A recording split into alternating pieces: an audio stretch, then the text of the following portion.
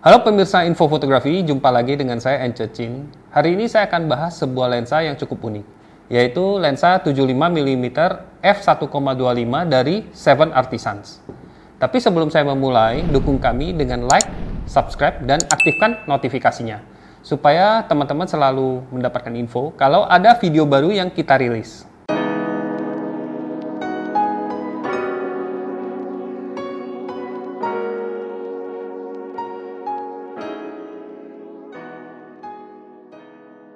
Lensa ini didesain untuk Leica M mount. Jadi teman-teman yang memiliki kamera Leica M itu bisa langsung pasang ke kameranya dan gunakan seperti biasa. Tapi kalau teman-teman tidak memiliki kamera Leica M, bisa juga memasang ke kamera mirrorless merek apa aja, asal dengan adaptor yang sesuai. Kalau kita lihat dari fisiknya, lensa ini untuk bukaan yang sebesar ini itu cukup compact, yaitu panjangnya hanya 7,2 cm, tapi beratnya agak signifikan, yaitu 608 gram. Hal ini karena build quality-nya, material dari lensa ini terbuat dari logam, ya, aluminium. Nah, kalau kita lihat dari fisiknya, di depannya ada tutup lensa yang bentuknya seperti ini.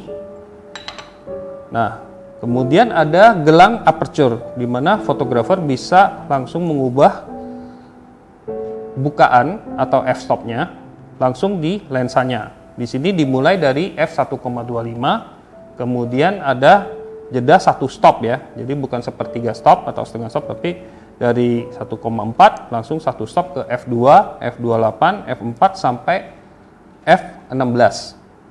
Lalu juga ada gelang manual fokus, karena lensa ini ada lensa manual fokus, di mana di sini ada indikator jarak juga.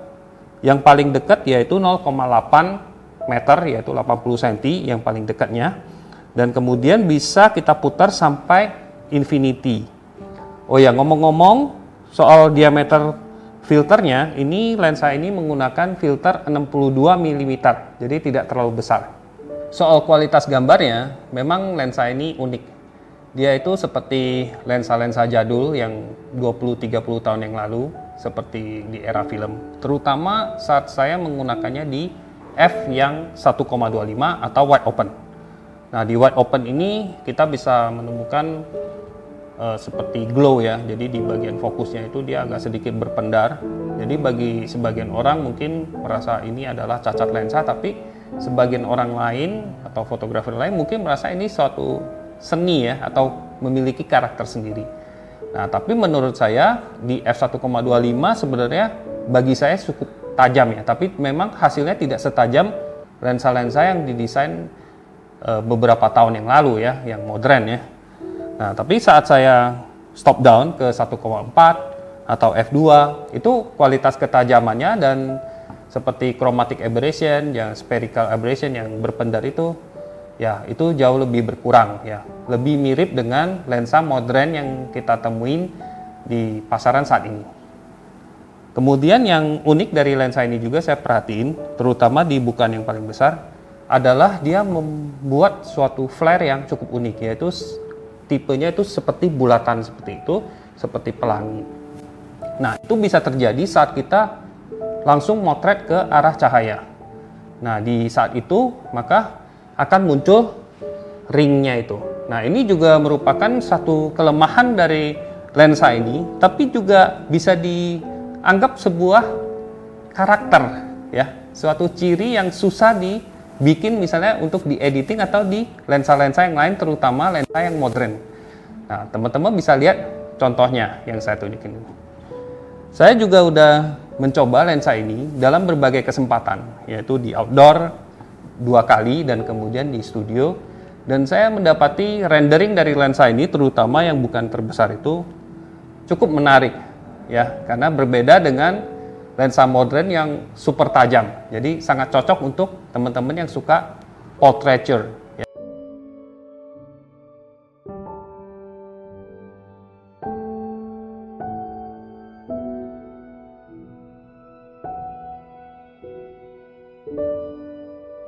Nah, lumayan kan? Kebanyakan foto-foto yang diambil itu menggunakan bukaan wide open.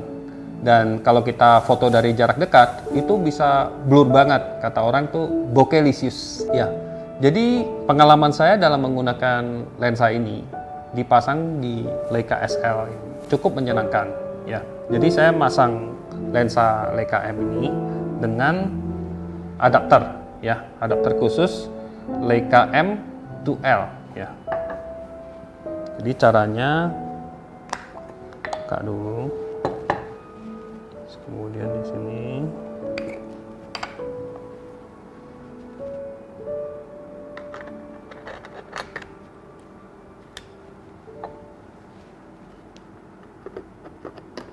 saya sendiri lebih menyukai memasang lensa ini di Leica SL daripada Leica yang lain. Kenapa? Karena pertama Leica SL punya grip yang besar sehingga lebih stabil, lebih steady waktu motret dengan lensa ini. Selain itu juga kamera SL ini lebih berat daripada lensanya, ya. Lalu di SL ini layar LCD-nya juga sangat tajam sehingga memudahkan saya untuk mencari fokus, melihat bagian yang fokus dan yang tidak fokus. Dan ada jendela bidik yang resolusinya sangat tinggi, 4,4 juta titik. Dan saya sering sekali menggunakan jendela bidik ini di keadaan yang silau di outdoor untuk mencari fokus. Dan itu saya cek di hasilnya itu hampir semuanya itu akurat fokusnya. Jadi tidak masalah sama sekali, ya. Saat membeli kamera ini kita akan mendapatkan kotak seperti ini. Dan kalau kita buka ada yang unik di dalamnya karena Artisans ini menginkludkan sebuah fokus chart, ya, di mana kita bisa tes.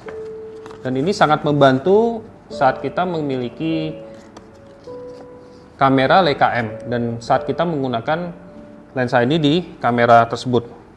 Nah, lalu juga di sini kalau misalnya kita tes ternyata tidak akurat rangefindernya, maka ada obeng kecil ini untuk mengadjust presisi dari manual fokus tersebut. Dan juga di sini ada petunjuk caranya, ya. Ada petunjuk caranya bagaimana untuk mengadjustnya sendiri tanpa harus kirim ke pabrik. Jadi lensa semacam ini sebenarnya cocok untuk siapa? Setelah saya pikir-pikir, lensa ini cocok untuk dua jenis fotografer. Pertama adalah fotografer yang mencari lensa yang bukanya sangat besar, ya, f1,25 di 75 mm, tapi tidak mau lensa yang terlalu mahal, karena lensa ini cukup terjangkau dengan harga 6 jutaan. Nah, ada satu jenis lagi fotografer yang mungkin tidak mempermasalahkan budget, ya. Jadi berapapun oke lah, yang penting lensanya bagus.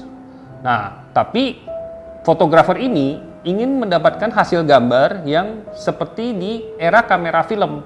Ya, jadi itu dua-duanya cocok untuk membeli dan menggunakan lensa ini. Kesimpulannya, menurut saya lensa ini memang bukan yang sempurna, tapi dia bisa membuat foto yang indah. Makanya saya akan beli satu. Bagi teman-teman yang juga ingin membeli lensa ini, bisa lihat di deskripsi video ini. Mudah-mudahan video review ini bermanfaat bagi teman-teman sebagai informasi. Dan sampai jumpa lagi di review lensa berikutnya. Bye-bye!